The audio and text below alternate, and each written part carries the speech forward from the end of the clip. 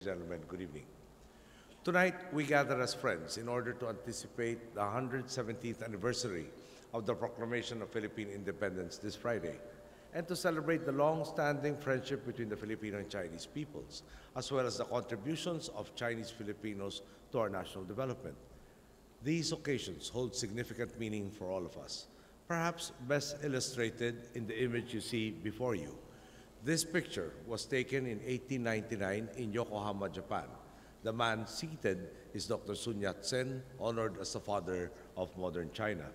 Standing beside him is Mariano Ponce, a close personal friend of both Dr. Sun Yat Sen and our national hero, Dr. Rizal, and thus a member of the generation who fought for the establishment of an independent Philippines. In 1898, a year before this photograph was taken, we Filipinos proclaimed our independence in Kawit, Cavite. In 1911, Sun Yat Sen overthrew the oppressive Qing Dynasty. Both these men were spurred to action by the principles of freedom and equality and the desire for progress, peace, and stability for their countrymen. These very aspirations brought them together as friends and as partners who sought to help each other in their respective struggles. Many of you would have heard the saying, "A picture is worth 1,000 words." This photograph encapsulates the solidarity and the drive for independence of our forefathers. These and friendship are the legacies our founding generations have left to us, born of shared experiences. We Filipinos had to reclaim our sovereignty from foreign colonizers. We had to do so again in 1986 from a dictatorship imposed by one of our own countrymen. China has likewise had to reclaim its dignity and sovereignty from the impositions of foreigners in the past. Thus, today we are given an opportunity to revisit the fundamental basis of our relationship, a relationship consecrated by the heroes we revere and focused on our goals for our peoples: prosperity, stability, and the rule of law. The full integration of Chinese Filipinos into our society is itself proof of the solidarity that can be realized from such a relationship. History has shown us that Chinese Filipinos were not treated as full citizens of the Philippines back in the day. Yet your forefathers chose to set this aside in favor of contributing to national development. Indeed, in every sphere of public life, whether in the days of our forefathers or in the present, excellence has been displayed by Chinese Filipinos. General Ignacio Paua fought alongside the heroes of our revolution in the struggle to claim independence. Decades later, it would be General Vicente Lim engaging in battle during the Second World War. In politics, we have Sergio Osmeña, our first Speaker of the House, our first elected Vice President, and our President from 1944 to 1946. In law, there is the example of Claudio Tihanqui, who did not hesitate to stand up for the rights of the people during the Marcos dictatorship. Filipino art and culture bear the mark of Ang Kyukok, a national artist for visual arts. As Filipinos, they, in their everyday lives, did their part to build our nation. This is being continued by the FFCCCII. Your economic and civic contributions are vast. You have provided jobs to so many of our countrymen through the companies you manage and own. At the same time, you have taken it upon yourself to empower them in other ways, building classrooms for public schools and housing for Filipinos affected by Typhoon Yolanda, providing assistance to victims of other tragedies, including that of the recent Valenzuela fire, conducting medical missions, and supporting our national police, among others.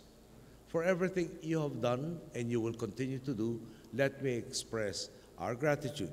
Thank you for all your efforts.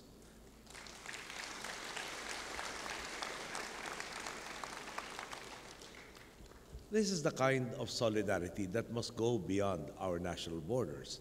It is the kind of solidarity all nations of goodwill must strive to accomplish. Countries can no longer rely solely on their own strengths.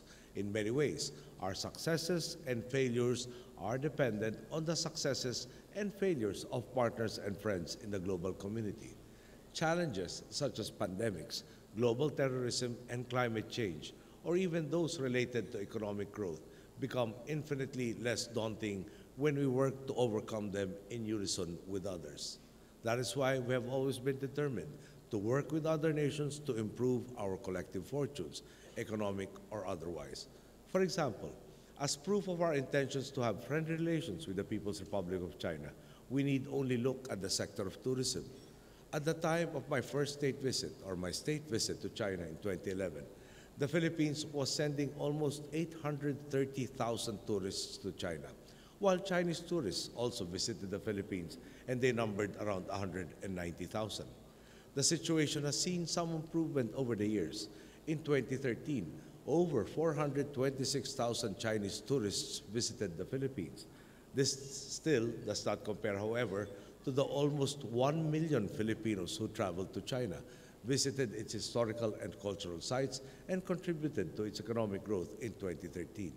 The discrepancy is heightened especially when you take into consideration the fact that our country represents roughly about 1/13 of China's total population. This trend continues in trade and investment.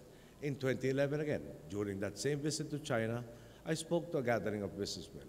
It was pointed out that back then, Filipino direct investments into China totaled roughly $2.8 billion, while Chinese investments into the Philippines were roughly at $600 million.